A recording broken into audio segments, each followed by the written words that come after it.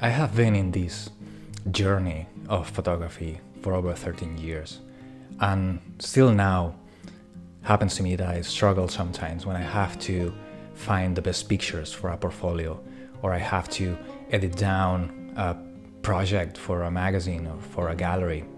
And that's normal. I think that this is something that happens to many of us, and it's for a good reason.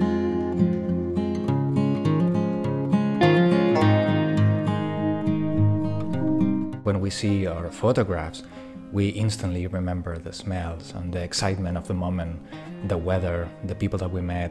That makes us not objective with our own photographs. That's why in this episode I'm going to give you some guidelines, some tips that I use for myself to decide if your pictures are good or not, and how to find your best of the best. Okay, so I'm going to start first with composition. Composition is the language that you use to guide the viewer through a frame, to tell them what's important, what's less important. Also, composition is part of who you are as a photographer. It's part of your voice, it's your style, it's how you see.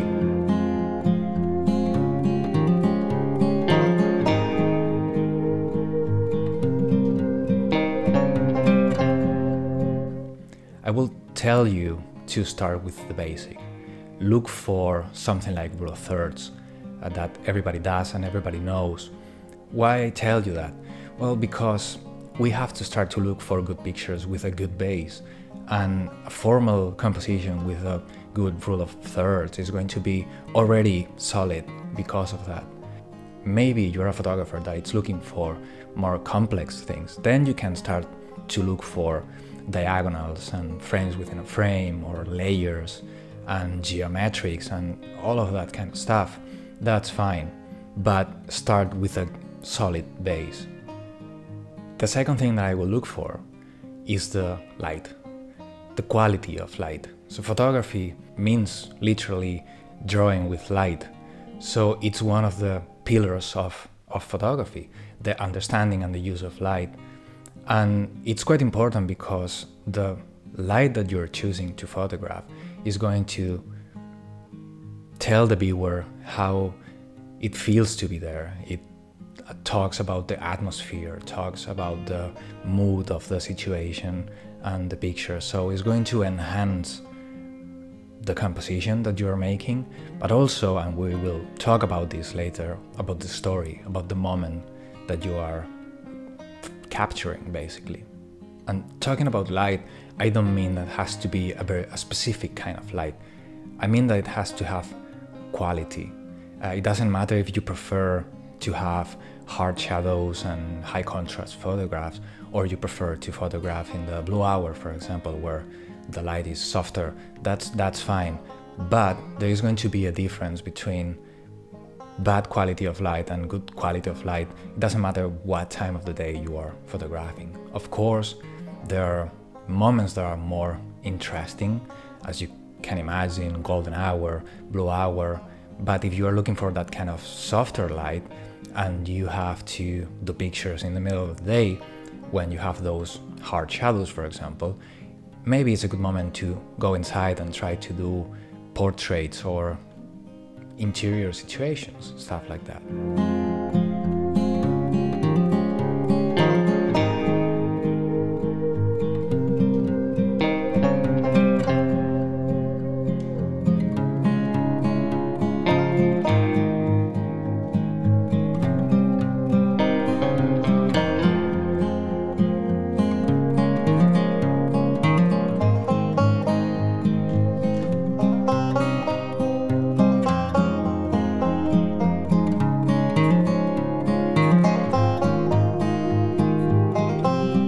Okay, now let's talk about the other pillar of photography.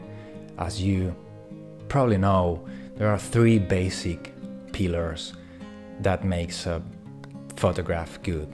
That is going to be, as we said, composition, the light, and the third one will be the moment, the famous decisive moment, which is tricky, and I think that it deserves a video itself that we will make in the future, But when we're looking to make these great single pictures, we need something to happen there. We are explaining how it feels through light, how is the dynamics of the place through composition maybe, and what's happening. It's going to be also a basic, needs to be something happening.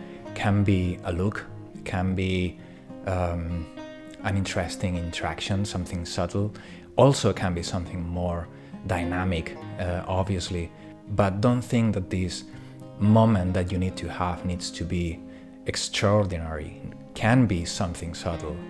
Of course, in all of these things you have to be honest with yourself, and if there is one of these points that you don't have in the picture, it can be a solid picture, but if you have a great composition with a beautiful light but there is nothing happening, well, there is nothing happening. And if you have a great composition with an interesting moment but the light is just not helping the picture, the framing, the story, also is going to lack something. And it doesn't matter. What is interesting, I think, is just to realize that you can get better with something and look for it the next time that you are going to go to photograph. That's a good thing. I also have a couple of extra tips that I think are interesting. One of them is related with composition, which is the understanding of the difference between framing and composing, and is related especially with the background.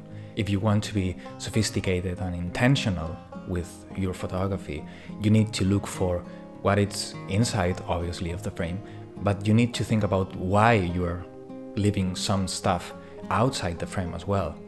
The point is that everything that is in the frame needs to be there for a reason, and one of those things that is going to be in the frame is going to be the background. If you want to do layered pictures, or if you are doing a portrait, for example, and there is a branch growing from the head of someone, it's going to be probably distracting. So be careful on how your backgrounds are, if they help the picture or not, and pay attention to it. The last thing that I will say is that forget about image quality and noise and all that kind of stuff.